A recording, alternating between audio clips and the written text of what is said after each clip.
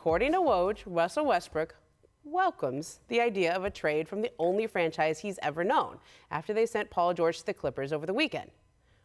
Welcomes. That word was chosen very carefully because welcome suggests that there's a level of cooperation between Westbrook and the Thunder on this.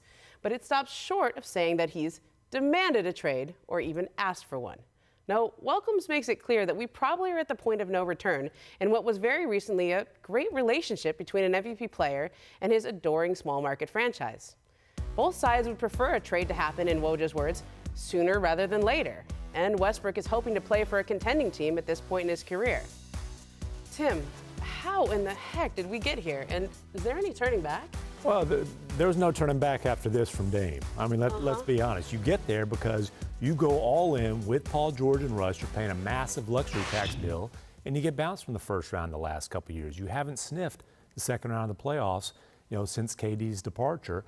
And I think it's still a very good relationship between Russ and the franchise, but all good things come to an end.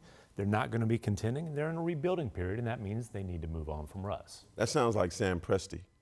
Anything Sam Presti says is very, let me think about it. I'm going to come back in 20 minutes with the right word. Welcome.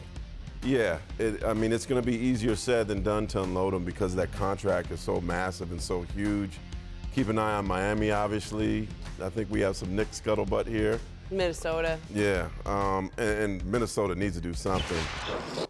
Perhaps the Knicks should do it. They couldn't do it until like mid-December. But knowing Sam, he's not going to rush this.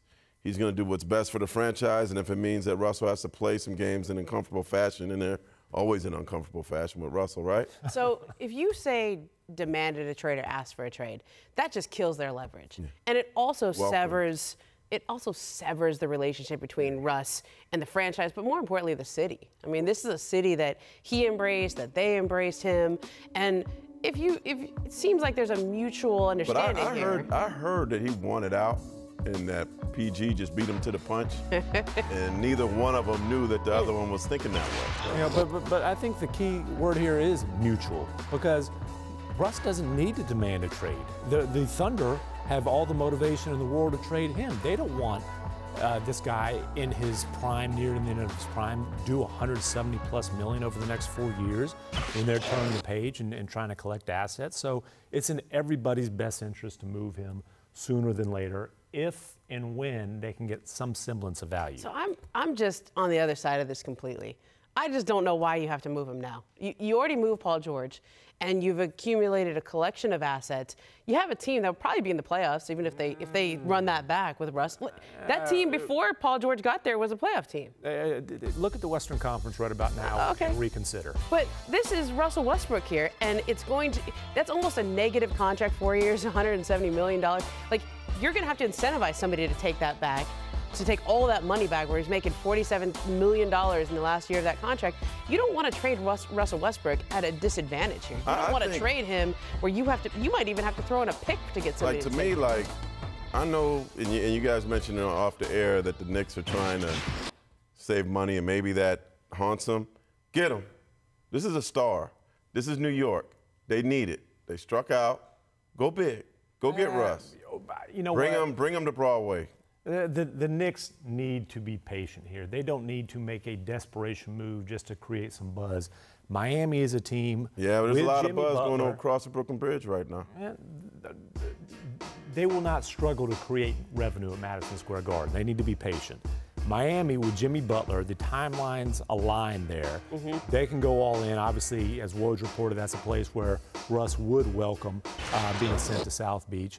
That makes the most sense, and I think that they can maybe make a kind of a cap-neutral trade where there's not picks going either way. I got something for you.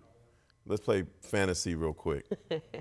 Because we know the CP, James thing, whatever. Oh, my gosh, don't even, Right? The Rockets have interest, but Delaware has interest in every star. Why not? This is just it's nothing I've heard.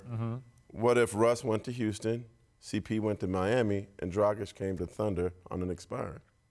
It's interesting. Dragic makes about half of what those guys make. So Dragic is at 19. I mean, then you get your point guard in Miami that could help get Jimmy in the right place, because Chris isn't scared of anybody. Right. That would be interesting. I wouldn't hold your breath for it to happen. And you have, I mean, I thought you were going with saying Russ and James Harden back together. I like it. All right, then. I don't know how well Russ spaces the floor for Harden's ISO. That didn't work that well the first time. James had to be a 6-man. Thanks for watching ESPN on YouTube. For more sports highlights and analysis, be sure to download the ESPN app. And for live streaming sports and premium content, subscribe to ESPN+.